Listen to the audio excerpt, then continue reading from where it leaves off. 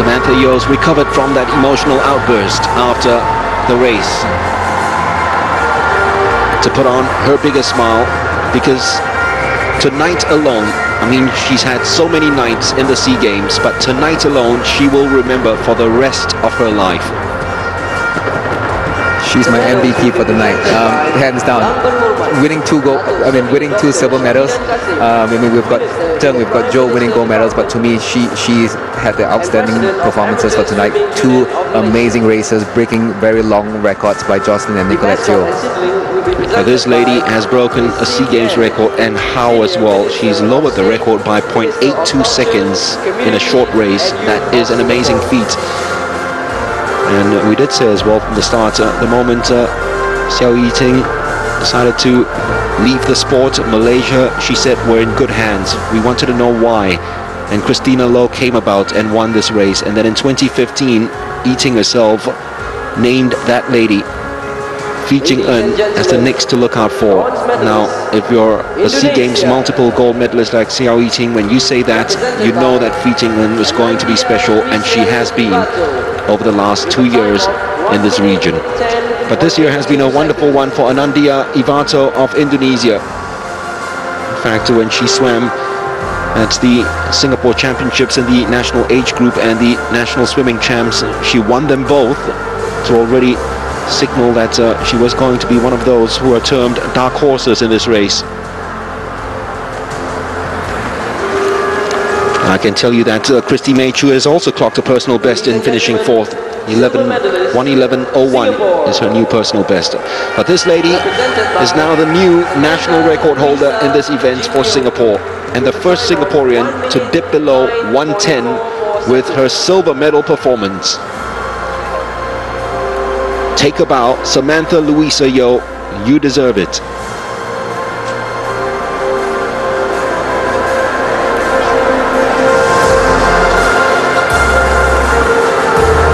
Most of her swims this year came at the Canadian trials.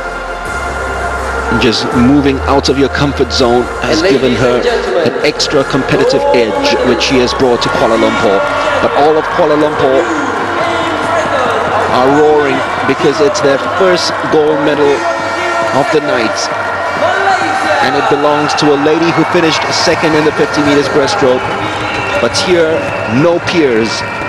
Defending champion defends, and she's got a lot of family and friends coming from Selangor, not too far away from this venue, who've come to the stadium to watch her clinch her 2nd individual gold medal of her fledgling SEA Games career. Phee, gold medalist and SEA Games record holder of the 100 meters breaststroke for women. Ladies and gentlemen, please rise for the national anthem of Malaysia.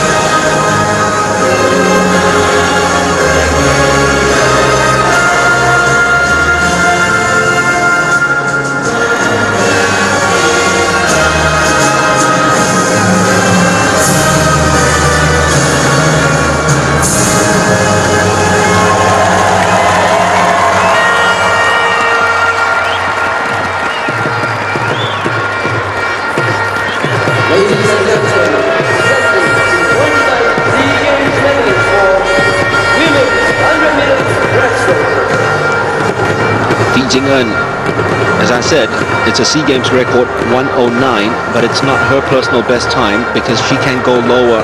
She owns the Malaysian national record of 108.65.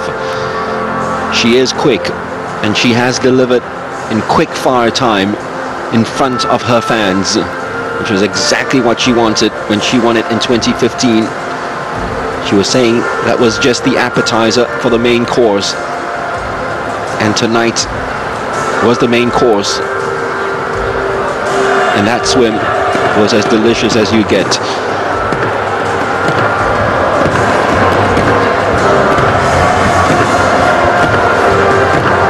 It's the last swim of the night for all three ladies, so milk it as much as possible.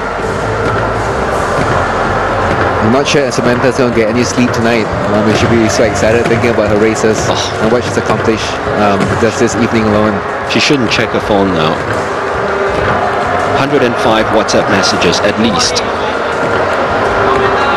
That's what happens when she opens it up. They might even start a Samantha is great group chat for all you know. Samantha's a national record holder group chat because she's not just a record holder, she's a double record holder tonight. Within the space of 20 minutes, could you believe?